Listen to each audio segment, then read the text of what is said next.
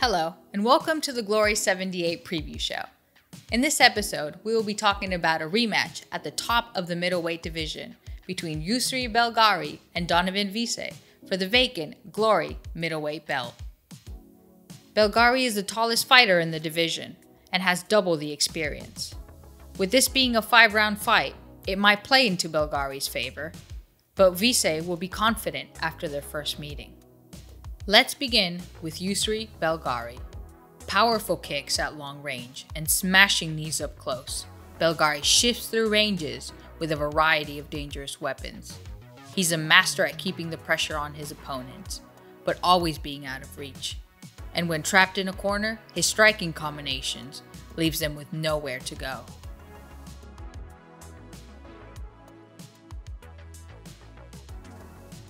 And now, moving on to Donavan Wisse, an explosive powerhouse that counters over the top and around the sides of his opponent's punches, and then chops them down with heavy low kicks.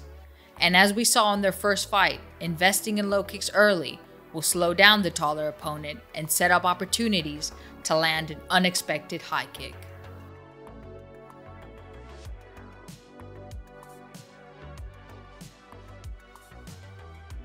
Wisse won their first fight over 3 rounds, but Belgaroui finished stronger.